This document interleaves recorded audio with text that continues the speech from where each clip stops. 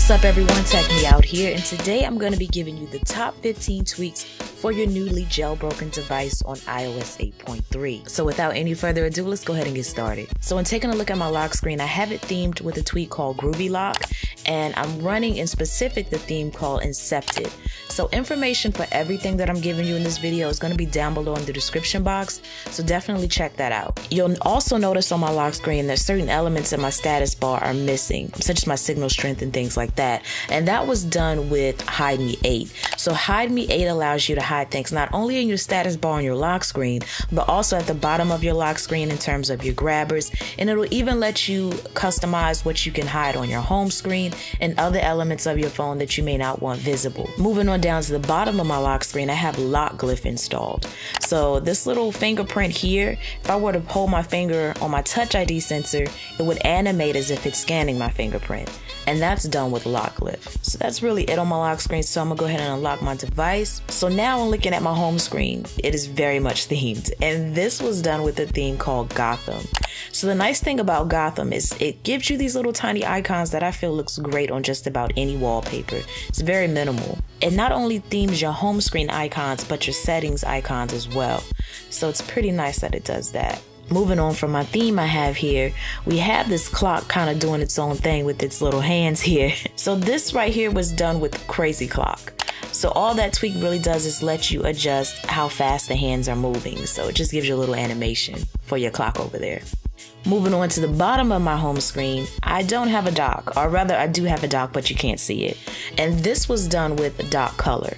So hopping into my settings, you do have some options for dock color, such as turning it on or off, or even adjusting the color of what you want your dock to be. So to get your dock like mine, you don't have to adjust anything but the alpha. So this adjusts the transparency of your dock. And I slid mine from the right all the way down to the left, and it gave me a transparent dock. So if you want yours like mine, that's all you have to do.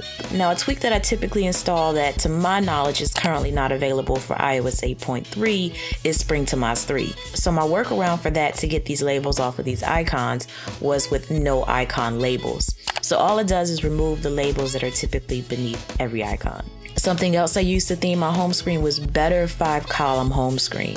So normally on your home screen you have 4 icons across. In my case I have 5, and that's because I use better 5-column home screen. So there's nothing to customize about that. Just install it, run it, you're good to go. Now if I were to have icons down here in my dock, I have also installed better 5-icon dock, so that when I do want to use my dock, not only can I fit 5 icons up here, but I can fit 5 icons down there as well. Also, in looking at my phone, you probably may notice that my text looks a little bit different, and this was done with Byta Font 2. I think I'm pronouncing that correct. Somebody always gets me at every video that I say the name of that tweak, but that is what I have installed to change the font face here. And the particular font face that I'm using is called Hello. Now if I slide up from the bottom, I have also adjusted my control center with a tweak called CC Controls. So I'm able to add different, toggles here that I may want. I can rearrange them. So if I hop into my settings, with CC Controls, you can adjust the theme for your icons in Control Center. You can also switch up some advanced settings for your icons, such as how many are allowed per page or per row. And I can also disable or enable certain toggles from Control Center. Now this tweak to me is a must-have, and it's StatusDial 2. And I love it because it gets that ugly distracting volume HUD out of the middle of your screen and it moves it to the status bar. And it's a very clean, look up here, so you can definitely still see how loud or how low your volume is without it interrupting what you're doing on your phone, because I hate that volume HUD. It's just like right bam in the middle of anything that you're doing. So definitely check out StatusDial. It's a must-have for me. So another tweak to check out is VideoPane.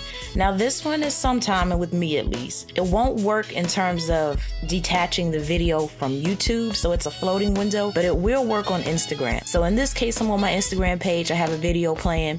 It detects that a video is playing and it's giving me the option to either cancel it and watch it as is, or detach it so that it can be a floating window on its own. So in this case, I have a floating window. I can hop out to my home screen and I'm able to still watch the video. Now, something that I have noticed, as you can see here as well, is that when I use VideoPane, it messes up whatever I've done here for my dock in terms of dock color. So there might be a conflict there, or it might just be my phone, but that's just something to note. Another must-have tweak for me is Preference Organizer 2. And this is so because it cleans up your settings to the T. You don't have to do anything but install it, and it then groups all of your applications into the appropriate group that it should be in. So it can detect that I have Apple apps, social apps, tweaks, and App Store apps on my phone, and it puts them into the category as necessary. So you don't have to clean it up yourself or anything. You just install it and enjoy. So definitely check it out. Now, in the event where you want a quick way to respring your device, you can download PowerPlus.